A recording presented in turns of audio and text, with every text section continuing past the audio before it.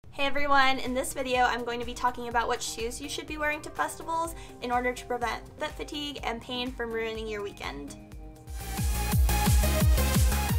Greetings to anyone who's new to my channel. I'm Cotton Candy. I travel the world attending music festivals and post festival vlogs, reviews, and tips right here on my channel. If you're attending music festivals, you need to be wearing good quality shoes. I've met people who have worn Vans and Converse to festivals, and that is just insane to me.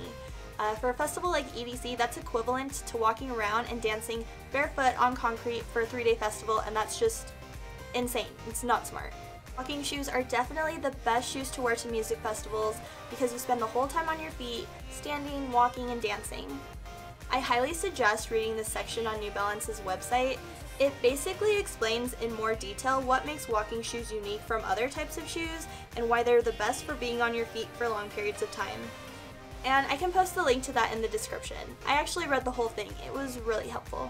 Money should not be the reason why you're not wearing good quality shoes to music festivals. If you search on Amazon for men's athletic walking shoes or women's athletic walking shoes and sort by price, there are tons of great walking shoe options to choose from, even under $20. Style should also not be a reason why you're not wearing good quality shoes to music festivals. There are plenty of creative ways to decorate your shoes to go with your outfits if you don't like the way they look. If you really want to avoid foot fatigue and pain, you can use a pair of Dr. Scholl's sports insoles, and they're usually around $10.